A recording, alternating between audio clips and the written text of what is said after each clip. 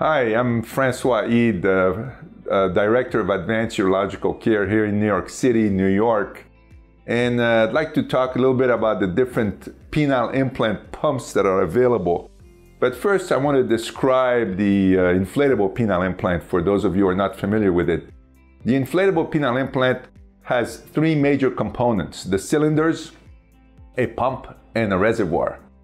And the pump, there are three different pumps available on the market, and there are two companies available for inflatable penile implants: Coloplast and American Medical System from Boston Scientific.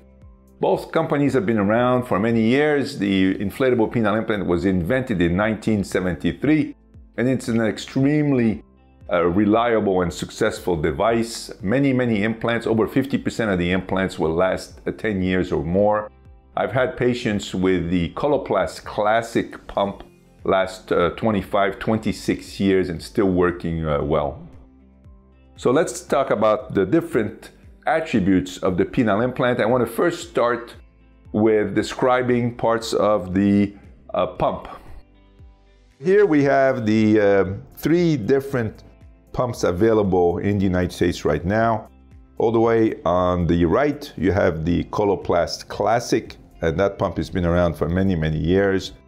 You have the Coloplast Touch pump, and this pump has been on the market for over 10 years now, and it's the newer Coloplast pump.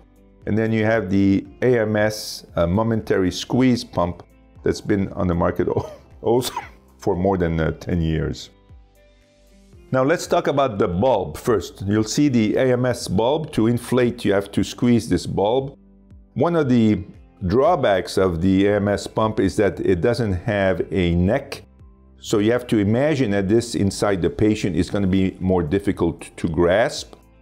And that's very important because as the pressure builds up in the cylinders, the pressure equilibrates with the pump, and then it becomes harder to inflate. And if you have a difficulty grasping the pump, then you cannot generate enough pressure to get a very firm erection. So there is some work to do with this pump. This needs to be redesigned for a more user-friendly ergonomic design. Looking at the touch pump, you can see that there is a neck that can be grasped. The touch pump has increased resistance to inflow into the cylinder, so it's a little bit more pressure to deliver fluid to the cylinders, as opposed to the other Coloplast pump called the Classic. And the deflation feature is over here. It's a touch. You touch it once, release it, and the penis will come down sort of naturally. And that is a nice feature that's appreciated by patients who want the implant to be discreet and not have the partner know that they have an implant, period. The Classic pump is easy to grasp. You can see that there is a neck here that you can actually grab it, and then to deflate, you press these two bars. What's very interesting about this from an ergonomic point of view is patients will then sometimes fumble and try to find the deflation. And what they do is they'll press over here, and the pump will swivel and sort of orient itself automatically so that it's easy for the patients to deflate. So the patient actually find this deflation bars despite not having any tactile feel for the bars. So that's very interesting to me, the way things work. Now, one of the drawbacks of the touch is that the nipple is very shallow, and it's very difficult for patients to find this. And sometimes they'll be pressing here, thinking that they're deflating. And so for the older patients with poor sensitivity of the fingers, this may not be the best choice. The deflation nipple of the AMS pump, as you can see, is fairly raised, and that's really a good design, easy to find, and there is a little vibration when patients feel this. They know they're deflating, so it's a little bit easier to find the deflation, and it's good for the older patients. So the deflation feature of the AMS pump is actually quite good. Now, one of the things we worry about these pumps is duration of how long does the implant last before it breaks. And we've noticed that some of the tubing is failing prematurely. If the tubing rubs against each other, it fails. And this classic pump has amazing durability because I believe the way the tubing is oriented, it's a nice in series as opposed to the touch, which you can see it looks like a little tripod, the way the tubing is oriented. And again, for the momentary squeeze pump, it's also a tripod. Now what that does is when the pump is lying on the scrotum, it tends to orient the tubing so that they touch each other and they rub each other, and it creates a groove which exposes the filament, and then they start to leak.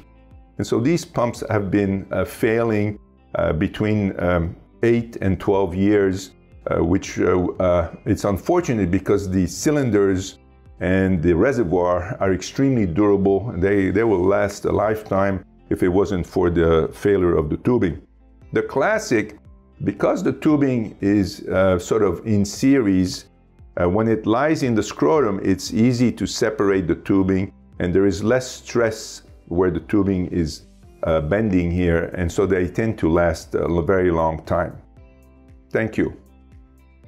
There's another aspect to these pumps which is interesting, and that is how much noise do they make when the patient inflates. Now, the classic pump is the noisiest because it's easy to inflate. Fluid flows quickly through the valves, and it makes a noise. It makes a whining noise, sort of a and so if a patient wants to have a discreet sexual encounter where the partner doesn't know that they have an implant, which is often the case in a younger crowd, then one would have to inflate in the bathroom or inflate discreetly before going to bed.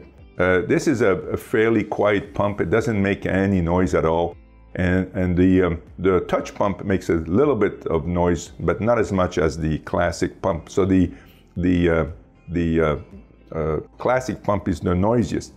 One of the nice things about the touch is, again, that you squeeze it once, release, and then the penis will deflate on its own, which is sort of a natural way to lose the erection. Again, if one doesn't want the partner to know that there is a pump in there, then this is a nice way of losing the erection. On the other hand, the classic, you have to press and continue to press on the release valve in order to have the penis deflate. And then with the contralateral hand, one wishes to squeeze the shaft of the penis in order to deflate the erection. So it's a little bit more cumbersome to deflate and less discreet than with the touch or MS pump.